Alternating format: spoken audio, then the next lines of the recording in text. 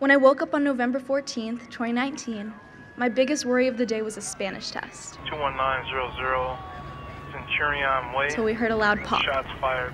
That pop came from a ghost gun fired on the quad at Saugus High School in a shooting that claimed the lives of Dominic Blackwell and Gracie Ann Muehlberger. Dominic and Gracie's parents are with us today. Are you prepared to stand up? If I don't want to embarrass you, but would you stand up? Their deaths inspired action this week from the Biden administration. Starting today, weapons like the one used in Saugus are being treated like the deadly firearms they are. The president was joined at the White House ceremony by Mia Tretta, Dominic and Gracie's friend and a survivor of the Saugus attack.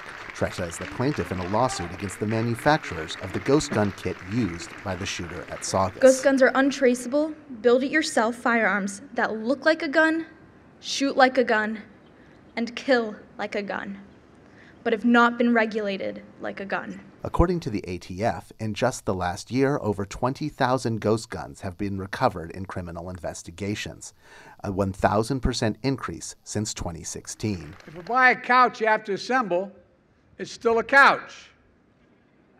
If you order a package like this one over here that includes the parts you need, the direction of assembling a functioning firearm, you bought a gun.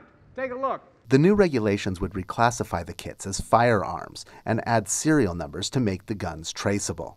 In addition, the rules will now require ghost gun sellers to federally register and conduct criminal background checks on buyers.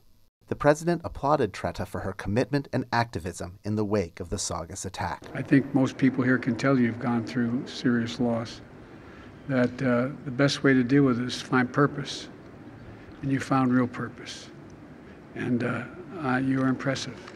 That nothing has relieved the pain in my heart like working to prevent more senseless shootings. For Canyons News, I'm Jeremy Thompson.